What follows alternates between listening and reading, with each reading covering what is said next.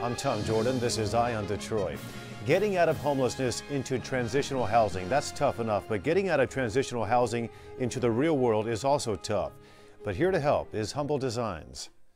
I started volunteering at Forgotten Harvest, met a woman there who I clicked with, and it turns out she was going to be homeless, and that rocked my core.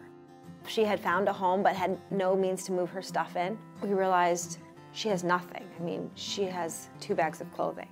I started asking the people behind me at the grocery store. I started asking the people in pickup line for my kids' school, do you have beds? Do you have pots, pans, towels? And the items kept coming.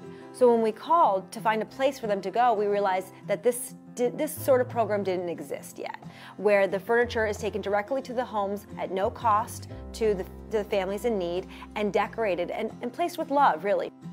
Angela was one of our past clients who is, I mean, they're all special, but she just rises to the top. She's an amazing person. We had been homeless for about 3 years. We had been in shelters, we were staying in our van, we were staying in tents.